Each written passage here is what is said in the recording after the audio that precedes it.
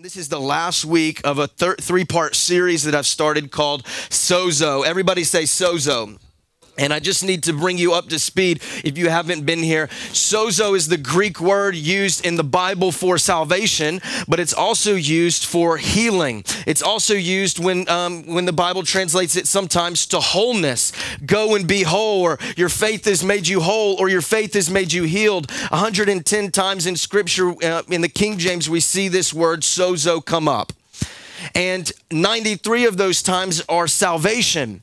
And what the whole premise of the series is that your wholeness and your healing is all wrapped up in sozo. It's wrapped up in salvation. It's wrapped up in the fact that you said yes to Jesus. When you prayed that prayer and you said, Jesus, you are the Lord of my life, and you made a declaration and you gave your life to him and you were saved. You weren't just saved. It wasn't just a ticket to heaven, but you were healed. You were whole. God restored you. God brings back everything that the enemy has stolen. And when we come to the revelation that we are restored, we are whole, we are healed under salvation, things begin to change. And what it also determines is that we do not rely on ourselves. We do not rely on some magic spell to see miracles. We do not rely on, if I pray hard enough and I sweat, then something is going to happen and God is going to move. But we rely on Jesus alone, because in Jesus we have our salvation. We have sozo. And last week we talked about the title of the message was Get Out of the Way. Say, get out of the way. I just wanted to let you doing that again because I know you like saying it. Get out of the way. And I'm giving you permission to say it because I know you want to say it when somebody pulls out in front of you at the store, or somebody walks slowly in front of your car when you're trying to park your car at IKEA and you're just trying to get there, and you know this is an all-day affair going to IKEA just to get a little wicker stool. You know what I'm talking about? Like, this is personal to me. And somebody is walking in front of you with their mattress. You know what I'm talking about? Like, just get to the side. And if you're one of those people, I'm praying for you now, okay? Walk on the side so that people can pass. Get out of the way. We talked about getting out of the way because the only one where we find sozo in, we find salvation, healing, wholeness in, is Jesus. And so often we get in the way of what Jesus wants to do. So just get out of the way. And that's my prayer this morning, even for myself, that I'm a vessel. I'm just a vessel for what God wants to do. I'm a vessel for what he wants to do, that I'm just going to try my best today in communication to get out of the way. Amen? Mark chapter 10. Let's go to God's word. Mark chapter 10. I'm going to start in verse 46. This is a story about a blind man named Bartimaeus. Verse 46 says this: Then they came to Jericho, as Jesus and his disciples, together with a large crowd, were leaving the city. A blind man named Bartimaeus, which means son of Timaeus, was sitting by the roadside begging. Say begging. When he heard that it was Jesus of Nazareth, he began to shout, Jesus, Son of David, have mercy on me. Many rebuked him and told him to be quiet. But he shouted all the more, Son of David, have mercy on me. Turn to somebody next to you and say, you can't shut me up. I'm just giving you permission to say things to your neighbor that you've been wanting to say for a while. When I was a youth pastor, we made t-shirts that said, you can't shut me up, you know, and they really loved that. It wasn't this verse. It was actually based out of another verse. He shouted all the louder. Verse 49, Jesus stopped and said, call him. So they called to the blind man, cheer up, on your feet. He's calling you. Throwing his cloak aside, he jumped to his feet and came to Jesus. What do you want me to do for you? Jesus asked him. The blind man said, Rabbi, I want to see. Verse 52, go, said Jesus. Your faith has healed you. That word healed there is the word sozo. Back to the series, sozo. Your faith has sozoed you. Your faith has made you healed, saved, whole. Immediately he received his sight and followed Jesus along the road. Father, today we just thank you that your word does not return to you void. It accomplishes everything that you sent it to do.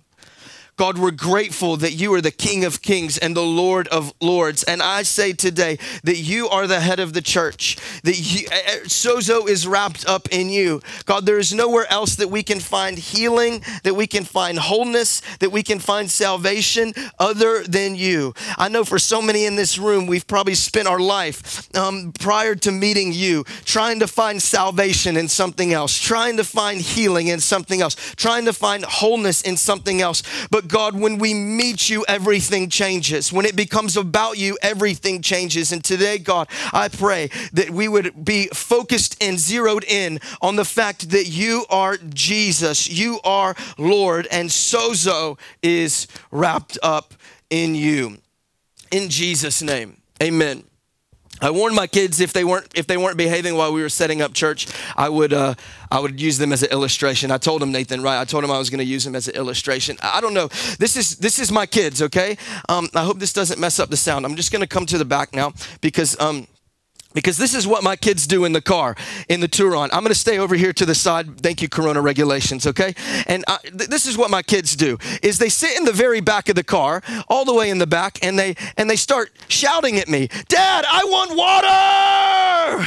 And I'm driving, I'm driving the car. "I want water, give me water!" I'm like, "I cannot give you water. Do you want me to pull over on the side of the road? Do you want me to put a tap in the ground and draw water from the ground so you can get water? Give me water!" And it seems like everything I can do to try to rationalize and try to explain that I cannot give them water because I'm driving down the road and it'll only be 5 minutes before we get to the house. They're going nuts. Or they say, "Are we there yet? Are we there yet?" No, we weren't there yet 2 seconds ago when you asked, and we're not there now the 2 seconds later that you asked. Anybody can relate that's a parent in the room, amen? And so sometimes I think this is what I want to preach. I want to preach on the topic to you: stop begging from the back. Stop begging from the back. Turn to your neighbor and say, "Stop begging from the back." Let me explain.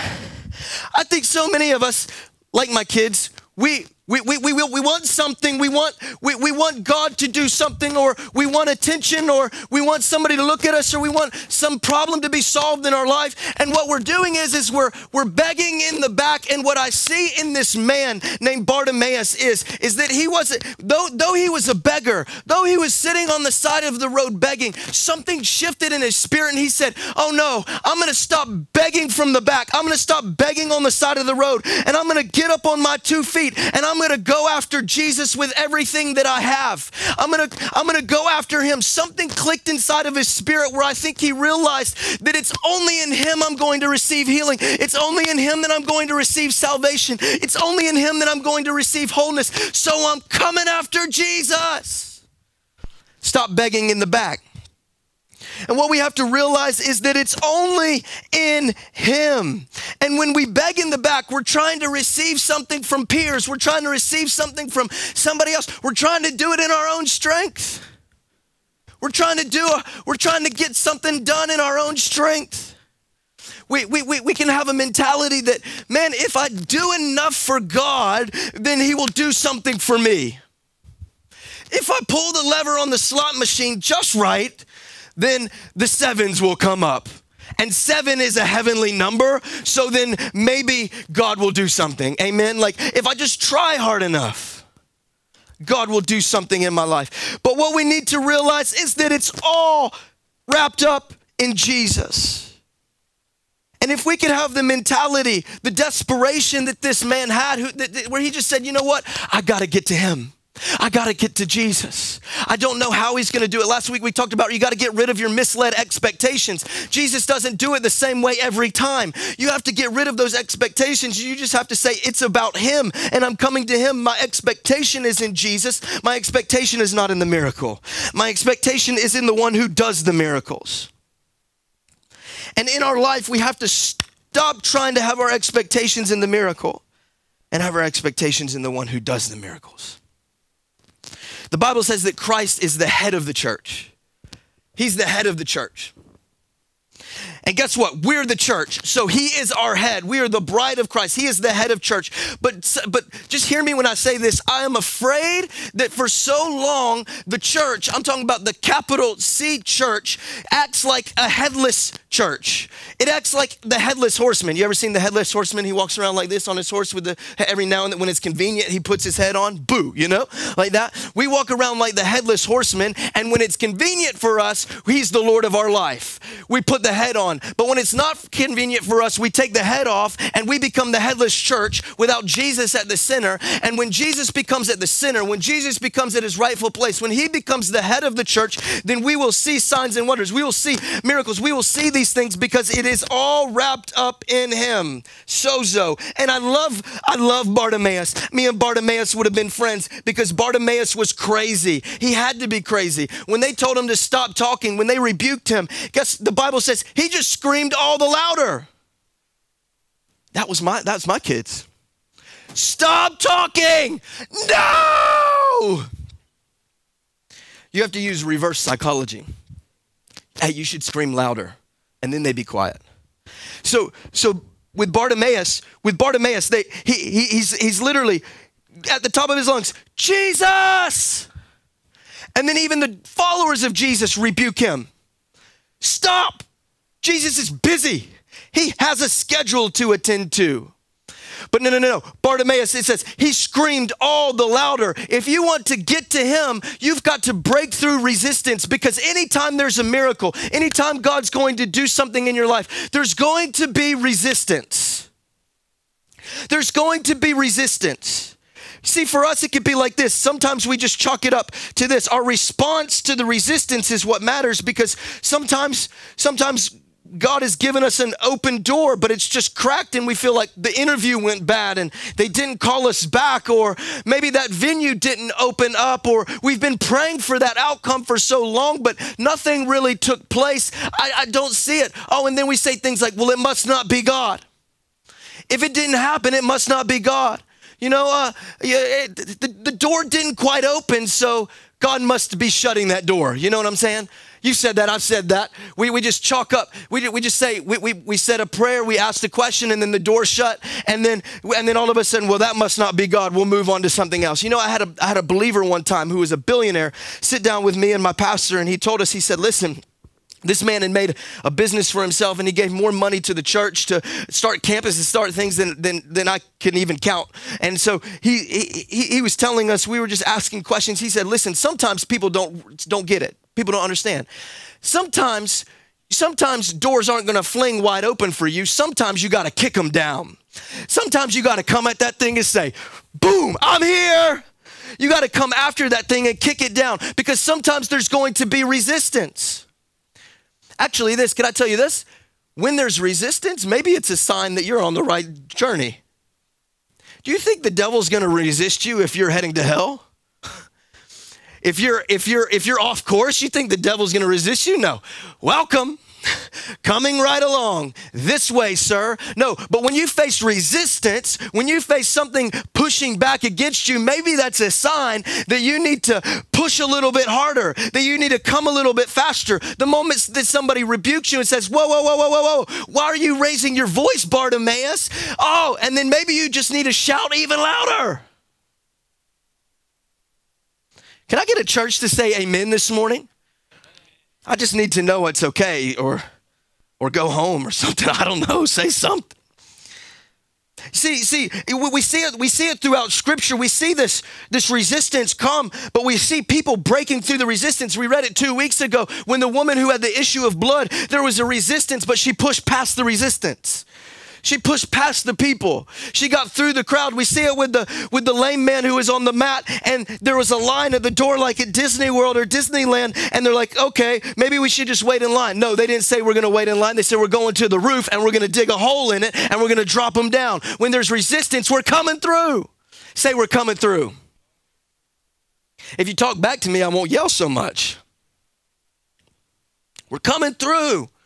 And then there's the woman, I love this, in Matthew chapter 15, that says in verse 21, leaving that place, we don't have it on the screen, but Jesus withdrew to the region of Tyre and Sidon. A Canaanite woman came from the vicinity She came to him crying out, Lord, Son of David, have mercy on me. My daughter is demon possessed and suffering terribly.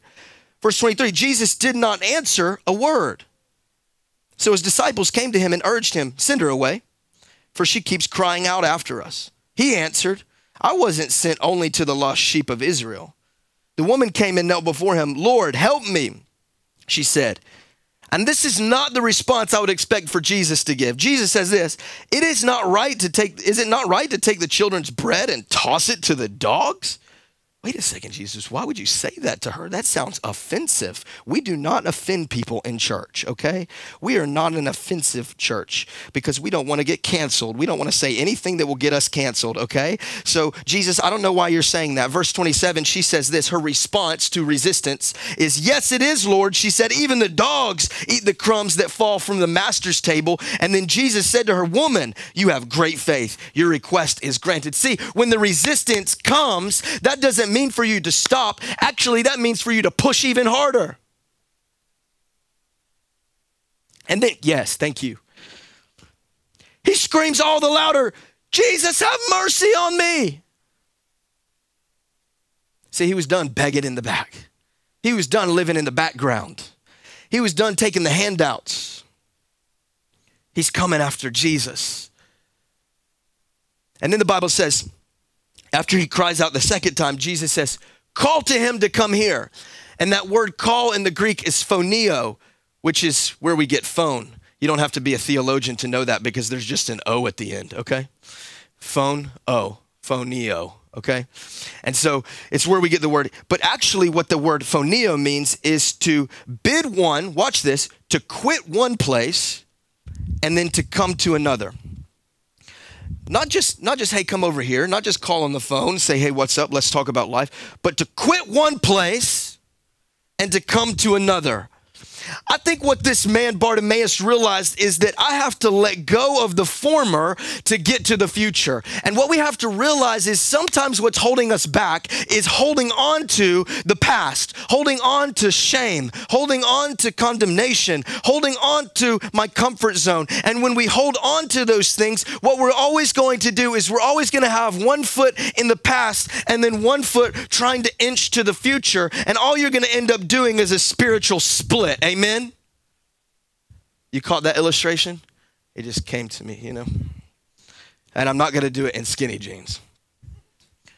And you don't want to do it in your spiritual life either. Phoneo, quit one place and come to another. In other words, Jesus was saying, tell him to quit begging on the street and stop that way of life and come to another. If you want to move forward in your future, you have to let go of the past. You have to let go of something. You have to let go of some things. And then the Bible says that he threw his cloak off. He threw his cloak off. He wasn't wearing much under that. And he wasn't on a football pitch either. He wasn't streaking for fun. He threw his cloak off, but I believe this was a significant thing that took place because what he was really doing was he was saying, I'm throwing my old way of life off and I'm moving forward in my new way of life. And this is also significant of Jesus because the Bible says that he clothes us in righteousness. If you read the story of the prodigal son, he came with a dirty cloak. He came with dirty clothes. And one of the first things the father did is say, get him some clean clothes because God will always put a robe of righteousness on you when you move from the past into the future. He puts a robe of righteousness. That way we don't see the stains of the past. He doesn't see the stains of your failure. He doesn't see the stains of your sin. He sees Jesus. You see, it's all about Jesus. SOZO is all about Jesus. He puts a robe of righteousness on him. He throws off his cloak. I'm throwing off. We got to be willing. I got to throw off my shame. I got to throw off my old self. I got to throw off my old identity. Why? Because he's the one who shapes my identity. He's the one who shapes who I am. He's the one who shapes my future. My future is not shaped by what my parents said I would do or what the teacher said I couldn't do or about my stature or about my ability, but my future is shaped by him, and I've got to be willing to throw off the past so that I can move forward in the future. Amen. He threw his cloak off. And then Jesus And then Jesus says, what do you want me to do for you? What do you want me to do for you? I remember when we would do something called a Freedom Conference, and I was a part of the prayer team on the Freedom Conference, and people would come forward for the Freedom Conference, and so people would come forward, and we were always instructed. Listen, you may know what they're dealing with, you may know what the prayer is, but you still need to ask what they want prayer for. And I think something was taking place here in the spirit, because what Jesus was doing was he was asking, but what he was asking him to do was not to just say it, but he was asking him to reveal and to activate his faith by asking the question, "What do you want me to do for you?" Bartimaeus was in his response, "I want to see." He was activating his faith to say, "I believe that it can be done, and that's why I'm standing in front of you, Jesus, is because I know that you can do it." Can I tell you, just ask. Just ask. I'm going to use my kids as an illustration again. My kids are always screaming at me, and I'm telling them, just ask. You just have to ask. I can't even hear what you're trying to say, begging in the back. I can't even hear what you're trying to say to me. You are screaming, you are raising your voice, you are mumbling. I do not know what you're saying. And I come and I get in their face when I'm being a good parent. The other days I just scream back at them. I'm not Jesus, you know? And I come to them and I say, listen, what do you need? What do you need? And then it takes them a second. Take a breath and they say, I want some water, please. Actually, they say, Wasser mit Sprudel, please. And I say, okay, we can do that. You know, when you just ask, you just ask. Asking will activate your faith. Asking will activate that faith inside of you. John 14 says it this way, "Very truly I tell you, whoever believes in me will do the works I have been doing, and they will do even greater things." Say greater things than these. Because I am going to the Father. And I will do whatever you ask in my name, so that the Father may be glorified in the Son. You may ask me, he says it again, for anything in my name, and I will do it. This is Glorious, she's the middle child now, poor girl. She already needed a lot of attention. And so she has this strategy. Megan or myself, I'm going to the store. I want to go. Ezra doesn't care. He wants to play. Ezra hates going to the store, my oldest. Glory always says, I want to go. I want to go. And I'm trying to figure out in my head, why do you want to? That's so boring going to the store. But you know what she figured out was, if she goes to the store, she has a better chance to ask for candy or a prize while she's at the store in front of it, when she's in proximity with her parent, when she's standing next to one of us and the cashier's looking, right? And mom and dad don't want the cashier to think that we're terrible parents, and no, can't have that toy. She's figured it out. Hey, she's at the cash register. Can I have this chocolate? Ugh. Of course, sweetheart. Of course. But if she stayed at home and she would have said, hey, do you think you could pick me up some chocolate? No, we're not doing that. We're not doing that. But she knows when she's in proximity, when she's there, she knows that when she asks, it's going to be done. Can I tell you, it's the same way with your relationship with Jesus. This is what Bartimaeus knew. If I get in proximity to him, if I stop begging in the back and I just get to Jesus, my relationship with him, he's my Father. And the Bible says that whatever we ask, he'll do in his name. And the Bible also says that he will give good gifts to his children. He'll give good gifts to his children. And if I'm just in proximity with my Father and I just ask. And sometimes we don't ask big enough. I think I'm not going to tell my daughter this until she's old enough to afford things on her own, or until she's married a rich man. I'm not going to tell her this, but if she just bats her eyes the right way, smiles at me and says the right words, I'll give her more than chocolate. Can I have a bike? Sure. Can I have a dog? Yes. Can I have a unicorn? Of course, they exist. I will find it. Come on, this is what your heavenly Father does. He says, listen, you just got to ask. Sometimes we overcomplicate things, and we think God will do a miracle in my life if I stay on my knees long enough and I have at least an hour of prayer, and if I do this, but just asking activates my faith. And it's faith. Every time Jesus heals, so often he says, it's your faith that's healed you. It's your faith that sozoed you. It's your faith that saved you. It's your faith. It's your faith. Woman, it's your faith. Woman with the issue of blood, it's your faith. Bartimaeus, it was your faith that healed you. Because Jesus is the source where sozo is found, but it is my faith that connects with the source. This plug here has power in it, but it's going to take me faith to plug something into it. It is my faith that plugs into the power that God has. It takes me to ask. And sometimes we don't ask because we don't have a big enough faith. Stop begging from the back. It's my proximity to him. It's when I approach the Bible says approach the throne of God with boldness and confidence. Approach him with boldness and confidence. Jesus, I ask you to do the impossible because I can't do the impossible. I only have this small sphere of ability, but God, you are the God of the impossible. I ask you to save this nation in Jesus. Why don't we just ask for big things? I ask you, Jesus, to every time we come into this keynote for somebody to give their life to Jesus. I ask Jesus for every time we come in here for there to be miracles, signs, and wonders.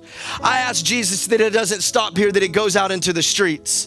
God, I ask right now in Jesus' name that whenever the church, the body of Christ goes into the street, goes into Kaufland, goes into Edeka or Aldi, goes into the next meeting, that you are present and you do signs and wonders. That it would be an employee that says, oh man, I can't make it to the meeting today because I have a migraine. Oh, let me pray for you. Jesus, heal this migraine. And God, that you would do miracles, signs, and wonders in our midst because we ask. God, we're asking you today to do miracles, signs, wonders, that we would believe for the impossible, and that whatever we ask in your name, you do. God, I pray right now that our questions that are asking would be lined up with the will of heaven. I pray this morning that, God, whatever needs, God, whatever's taking place in the body, God, would be sorted in Jesus' name. God, right now we just thank you. God, we ask. Maybe we've been too afraid to ask. Maybe we've been too afraid to ask because it would seem silly. We just ask for coronavirus to be eradicated in Jesus' name. We're kind of ready to go to restaurants.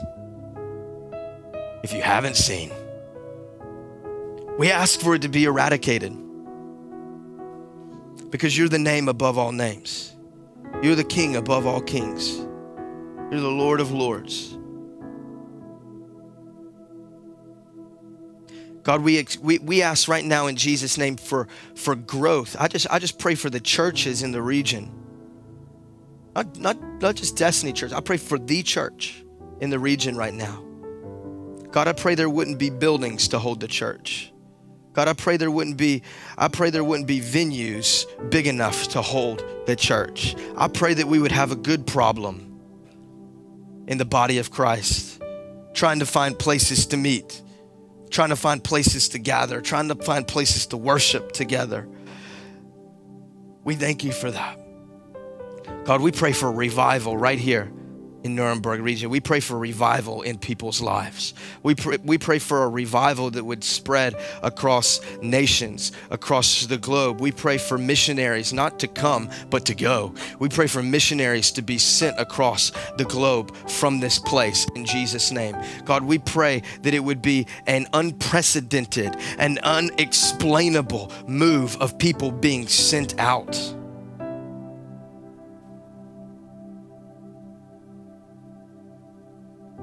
Can you stand to your feet with me, church? Whatever you're asking for, just ask. God, we ask right now. We ask in Jesus' name that you would do what only you can do. We ask in Jesus' name. We thank you that you're present. Where two or more are gathered, you are there in their midst, and that you are present. God, we're coming after you, Jesus. We're pushing past the resistance. We're breaking past the resistance, and we're coming to the throne of grace.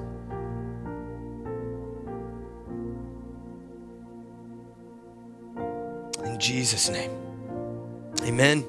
Amen. Can we give God a hand clap of praise this morning? He alone. Amen. Thank you, Jesus. Thank you, Jesus.